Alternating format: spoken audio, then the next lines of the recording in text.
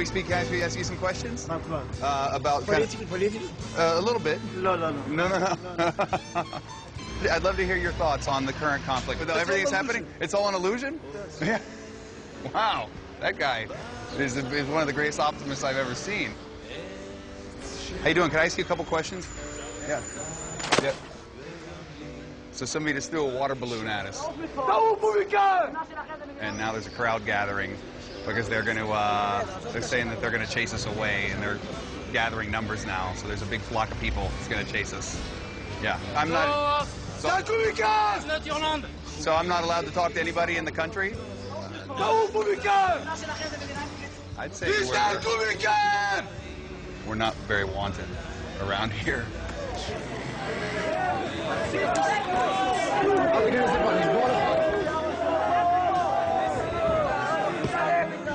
This place is no joke. We were down there just trying to talk to people.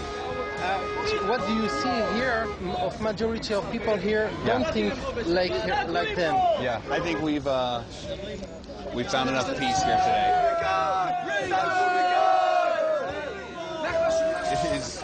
It's no joke. I'm going to my car. I'm going to my car.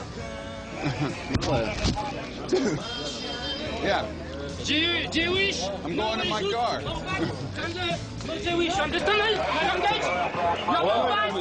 There's so many things that are wrong on both sides.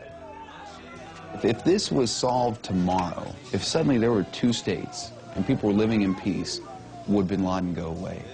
I don't think it would happen. But what you're doing is you're taking an argument away. Dude, this is messed up. There goes my friend. See you.